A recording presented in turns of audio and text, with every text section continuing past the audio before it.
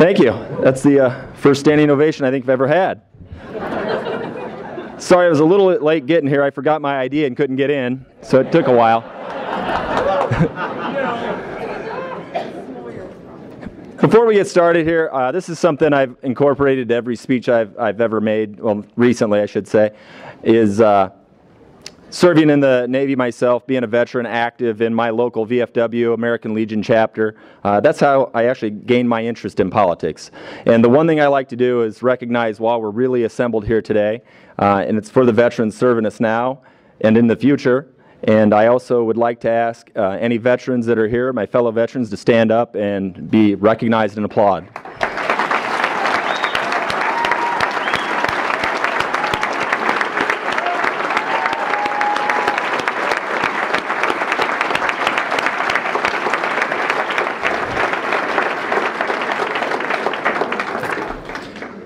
Thank you for your service. And if you're from Vietnam era, welcome home.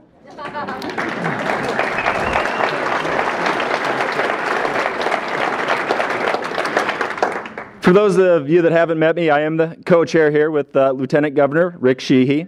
I want to thank you and the Nebraskans gathered here. Thank you for gathering, because this is very important that we're here today, and the work that we do is extremely important for us to emphasize the principles that we all believe in.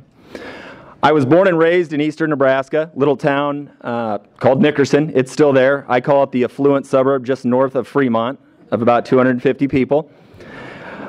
It's a town, though, just like all of Nebraska, strong work ethic, strong values, and that's something that I think I've gained from growing up in Nebraska. And that's when I graduated from Logan View High School back in the late 80s. I decided that I could have went to college.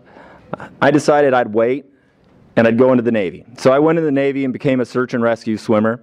It was peacetime at that point, so that seemed like a safe choice. But then the Persian Gulf War started, and I was like, wow, I figured that one wrong. So I found myself in the Persian Gulf War, the first Persian Gulf War, and that's an eye-opener. And that'll change your perspective on many things in life.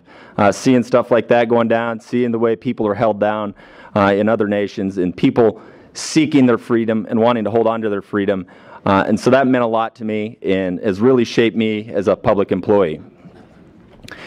After my service, I came back, graduated from Nebraska College, Wayne State College, and took a few jobs like many people. Many of you get out of college, get out of high school, you kick around a little bit looking for jobs, and I kind of felt I had an entrepreneurial spirit.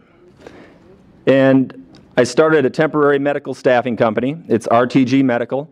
I've talked to a few physicians out there, a few nurses. Give me a call. We staff people around the state and around the nation. But we grew that from 2 employees. It started out of an apartment office, and we've grown that to 300 employees across the nation. And it's a modest effort, but it's something I'm proud of. It created it in my own apartment, and it's something that you kind of look back on, and that how tough it is to start a business. And we were recognized by Inc. magazine as one of the 500 fastest growing companies in the nation, 2 times actually. So we continue to be proud of that and understand that the government is really encroaching on our business quite a bit. I tell you this to demonstrate the very personal importance of freedom and liberty in my own life. And like most of you gathered here, I believe in the principles. Those principles are in very, very serious jeopardy. Our gathering really could not happen at a more critical point in our nation and for the Nebraska Republican Party. Everyone in this room understands the stakes of this election. We simply cannot afford another 4 years of Barack Obama, put stately.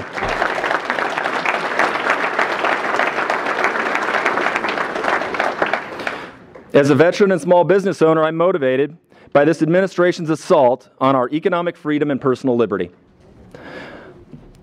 I believe that you too are motivated. We've got to be motivated to end President Obama's willful ignorance of the growing illegal immigration crisis in our country. Motivated to stop President Obama's persecution of states' sovereign right to protect the integrity of elections through something called voter ID laws. It will be reintroduced, by the way.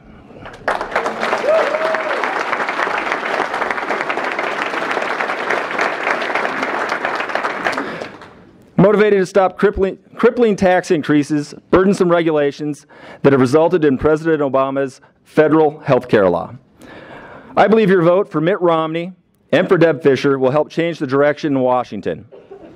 And don't forget about Congressman Fortenberry and Smith and our congressional delegate. We need them as well. But we must also have your energy, enthusiasm to build a stronger coalition of conservatives in the Nebraska legislature, which I serve. Too often, common sense conservative ideas to protect our elections, stop illegal immigration, prevent tax increases, are met with oppositions from liberals and, frankly, our fair share of people I call rhinos in the legislature. Happens once in a while.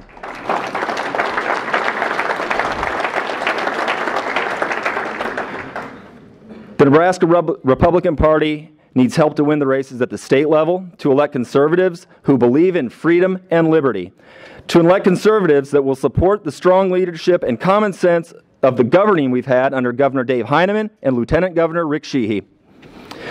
We must come together as conservatives, as Republicans, as Nebraskans to do what's right, what's necessary to protect the principles that make this the greatest state and the greatest nation on the earth. Now is the time to put aside our differences, to focus on the common goals. I do believe we all share common goals here: to protect our freedoms, to promote economic liberty, and most off, to win in November.